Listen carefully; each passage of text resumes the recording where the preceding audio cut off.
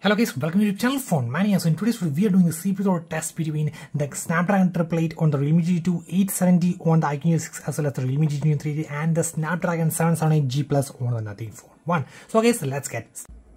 So guys, this is a CPU throttle test course and this you can start from the Realme Gt 2 itself. So CPU throttle to 83% of its maximum performance you can see, and let's compare others and you can see the best is on the Realme Gt Neo 3D just to CPU throttle to 86% of maximum performance on the Realme Gt Neo 3D, and you can see this is the iQOO Neo 6 and you can see CPU throttle to 82% of maximum performance. And over here let's see the Nothing Phone 1. Okay, so Nothing Phone 1 has severely throttled over here. You can see CPU throttle to 74% of its maximum performance. So you can see in the order, the first would be the Realme Gt Neo 3D and second would be the Realme Gt 2 and third would be the iQOO Neo 6 and fourth is the Nothing Phone 1. You can see so 86 on the Realme Gt Neo 3D, 83 on the Realme Gt 2, 82 on the iQOO Neo 6 and just 74 on the Nothing Phone 1. So guys, that's already signing off. It's Phone Mania.